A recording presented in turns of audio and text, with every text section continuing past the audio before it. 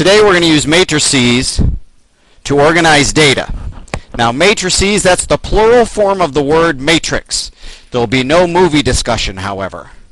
There's no discussion of that trilogy. It has nothing to do with this. However, I will make some, actually there will be some discussion. I'll talk to you why it was called the matrix in a little bit, tell you why. But if you look at this, this is just a basic example of a table. But we can also take data like that and label it and put it into Microsoft Excel, right? Who's worked with Microsoft Excel? Okay, it's a spreadsheet, right? A lot of great electronic grade books for teachers are just Excel spreadsheets. I know I used to use Excel. I just wrote my own spreadsheet and just calculated it. Right now we use a program.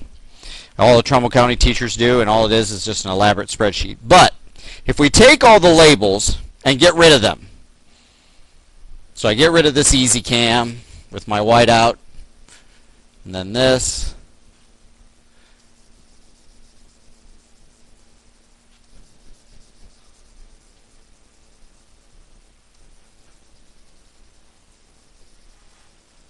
so I get rid of all that. What I'm left with is what? Just some numbers, right? I'm just left with a rectangular array of numbers. That's what happens if I remove the labels.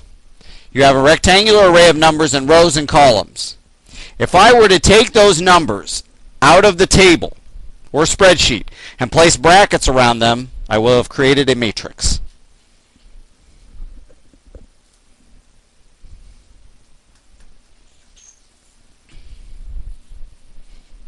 What's the matter? Oh. You have no idea what's the matter, or you just have no idea, period? Just in general. What you feel is necessary. See how that word matrix is in red and bold? I'd probably write stuff around that now. Definitely. I had a college professor once tell me that, you know, you're not in high school anymore. I'm not going to tell you what to put notes. But it's, what a good rule is if he said, if I feel it's important enough for me to take my time and effort to write down, then you should write it down. So stuff I write for sure.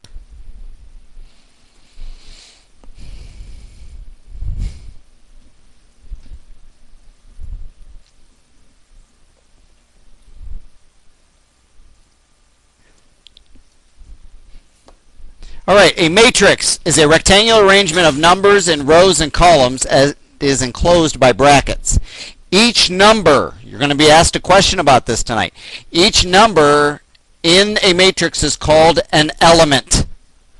One of your questions tonight on your homework asks you to list all the elements in the matrix. So elements are what?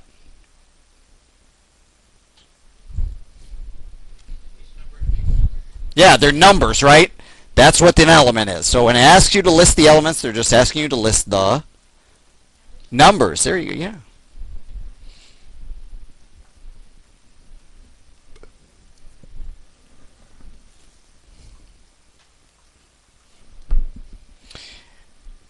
A matrix looks like this. Just numbers in rows and columns enclosed by brackets. The first thing you will have to do tonight is give me the size of a matrix. The size of a matrix is determined by counting first the number of rows, so down, backwards, other way, and then the number of columns, this way. So you count the number of rows first, number of columns second. This matrix is a 2 by 3 since it has 2 rows and 2, 3 columns. That is a 2 by 3 matrix. So the first thing you will have to do tonight is count. So that's easy, right? Unless you went to Brookfield. Anybody from Brookfield? Good. We can rip on them all they want. No, we want to. Yeah. So, right? Remember watching Sesame? I'm sure you've been doing it for years.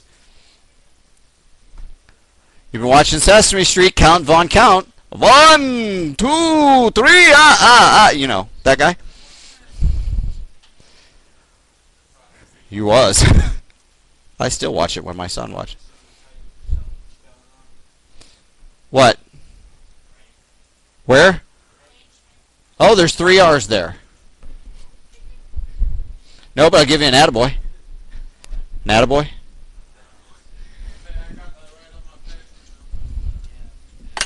Yeah, actually, what probably happened is the human mind. If you experience something that's a misspelling, visually, your eyes will actually, the brain will remove the extra letter. Here. That's not good enough? No, wait, can I get started? Sure. Okay. No, thank you. Did you? Or it's like Tony the Tiger. They're great arrangement. So, all right. I know I missed my true calling in life. I should have done voiceovers for cartoons and stuff. Oh, does he? Give the dimensions of matrix A. So what are the dimensions of that matrix? 3 by 4, because it's got 1, 2, 3 rows, 1, 2, 3, 4 columns. So that is a 3 by 4 matrix. You have to relax. That one? Am I just messing up your notes? Is that what's happening? How about please? What's the size of that matrix? Backwards. 3 by 1, because it's 1, 2, 3 by 1. Mark that one down. That could be a good trick question given to you. Oh, good question. What kind of numbers can I have in a matrix? In this class, and we'll talk about this more next week when we get into chapter 2, but in this class we can have negative numbers. We're working with the set of real numbers. All right, so we can have positives or negatives and 0. Good question. Thank you, Josh. Sure. It's my job. All right, a matrix with the same number of rows and columns is called a square matrix. So if it has 3 rows and 3 columns, 4 rows, 4 columns, that's a square matrix, correct? Because they're same number of rows and columns, so that would be a square. However, not just for square ones. You can add or subtract the corresponding elements of 2 or more, so 2 or 3 or 4, matrices that are the same size. So if I have 2 or more matrices that are exactly the same size, and they don't have to be square ones, so 2 2 by 3s or 2 4 by 5s, I can add or subtract them. So that's basically the only mathematical operations you're going to be doing today, are addition and subtraction. So for this, we're going to use matrices A and B. If I'm going to do any operations, the first thing I have to do, and first of all, we want to find A plus B. First thing I have to check and see, are they the same size? A is 3 by 2, B is 1, 2, 3 by 2. So yes. Now what I'm going to do now, when I add these two together, is I'm going to add the numbers that are in the same place in the matrices. So 14 and 11 are both the top left ones. So I'm going to add those two. So I'm going to do this, 14 plus 11. And then I'll do 7 plus 0, 21 plus 9, 19 plus 18, 35 plus 25, and 12 plus 5. Now this is the thought process that will go on in your head. You do not have to write this out. This number plus that one, see how they're both the upper left? This one plus this one, they're both the upper right. Middle left, middle right. Okay? So what I did here, this is the thought process that's going on. So I want this in the notes. Well, but on the recording. Now what I'm saying is this is what you may do, just, okay, I got to do 14 plus 11 in your head. I do not expect you to write this out every time. If you want to, that's great. If you don't, that's fine. Just be careful. If you make a mistake, I know you all know how to add and subtract. It'll be that you either just make a simple computation error or you'll add or subtract the wrong two numbers. You'll get one from another place. Like instead of doing 14 plus 11, you might do 14 plus 0. and just picked a number from the wrong place. So anyway, now go ahead and add those together to get 25, 7, 30, 37, 60, and 17. There's the sum of my two matrices. Now look at the size of the sum. What are the dimensions of this matrix? 3 by 2, right? After I add or subtract, should my matrices be the same size or different size? Should be the same. If you start off with two that are 3 by 2, your answer had better be 3 by 2. If it's not, then you made a mistake somewhere.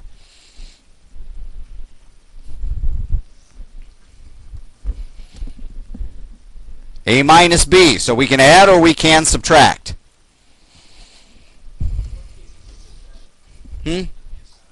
Yeah, the sign will tell you what to do.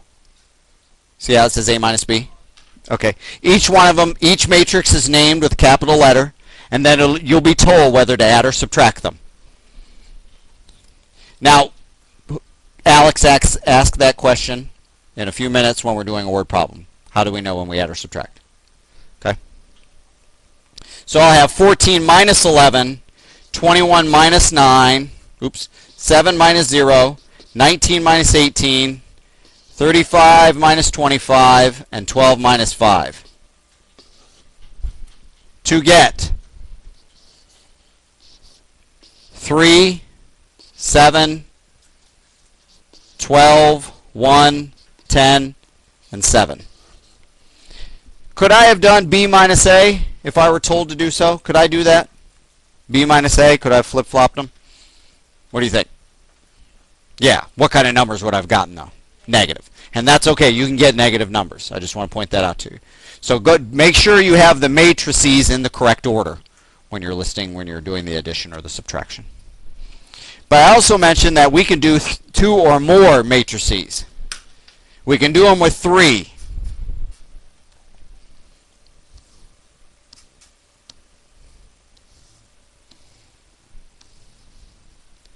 C minus D.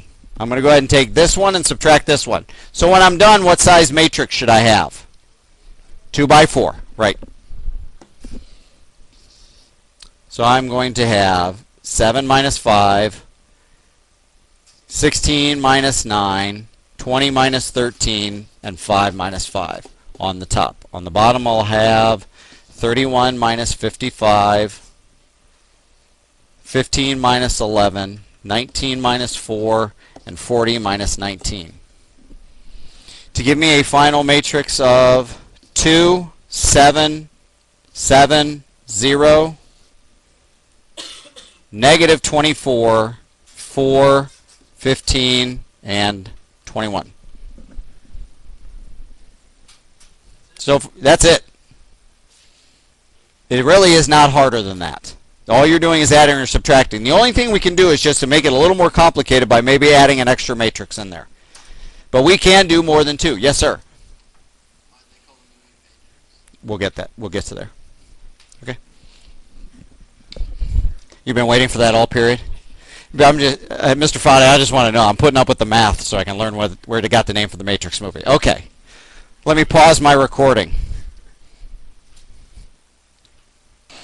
Now we're going to add those 3 together because I mentioned we can add more than 2 or add and subtract more than 2 matrices at a time.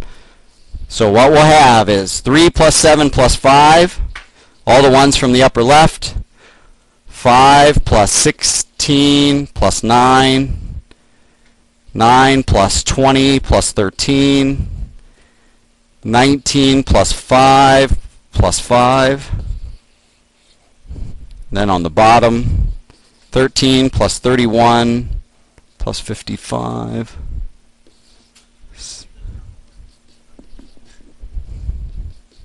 Oh, any of these? Yes. Yeah. I thought you were saying you have to put it in your notes. Okay. 20.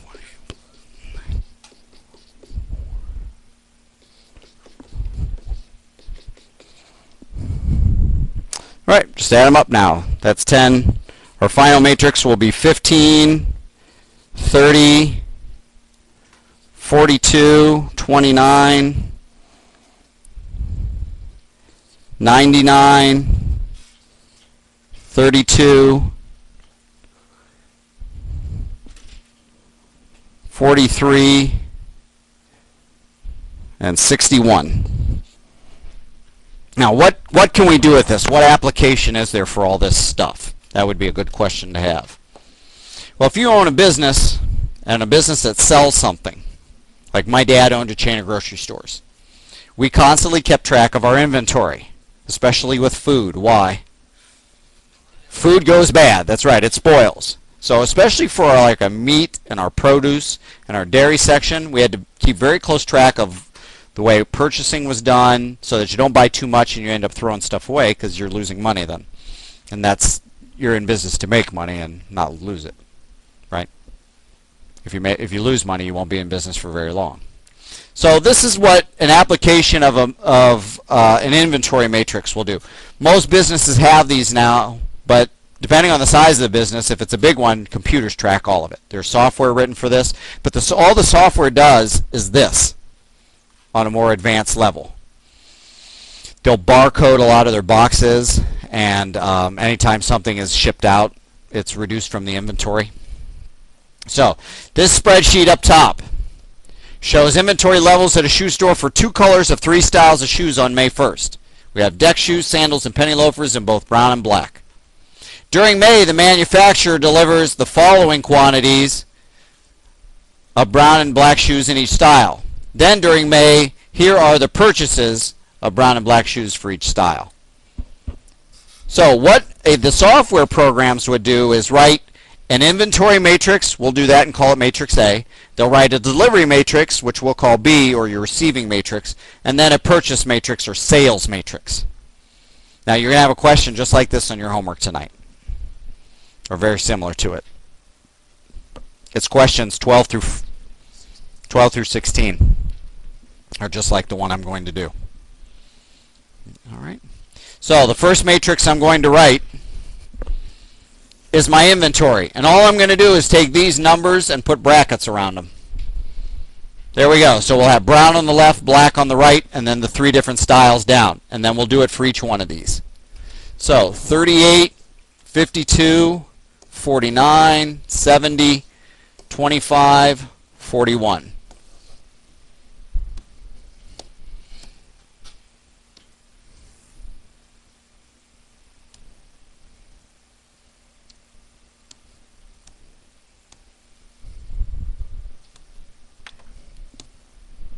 There's my inventory matrix. Now I need to write my delivery matrix. It's going to be 25, 32, 30, 35, 18, 12. Now what's different between this and what you're getting tonight? If you look on page 41, there you go. You'll have 2x2 matrices. Seniors will go on the top, juniors will go on the bottom, will be the bottom row on your matrix. So it doesn't really matter, but initial membership is A, so at beginning of the year. Then the next one down, joined during the year, would be B, and the next one down, stopped attending, would be C. All right? Okay.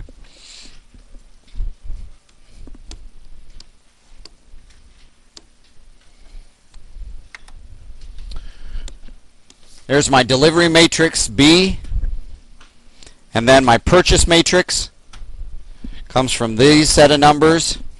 So I get a matrix of 31, 19, 39, 43, 11, and 17.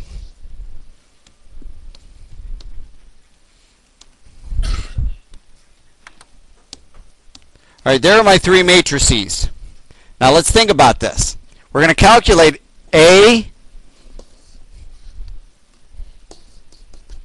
plus B, and then we're going to subtract C. What would that represent? Well, these are the shoes you start off with, plus those you get, minus the ones you sell. What is that going to represent at the end?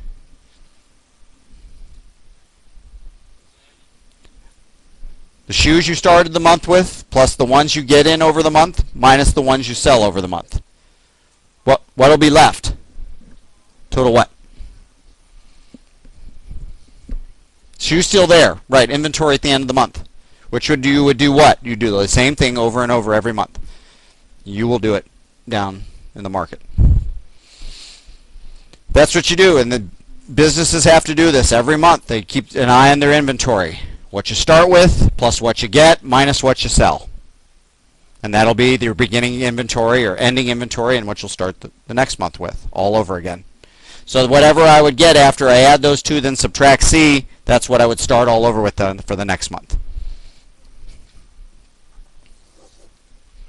So I'm going to have 38 plus 25 minus 31, 52 plus 32 minus 19, 49 plus 30 minus 39, 70 plus 35 minus 43, 25 plus 18 minus 11, 41 plus 12 minus 17.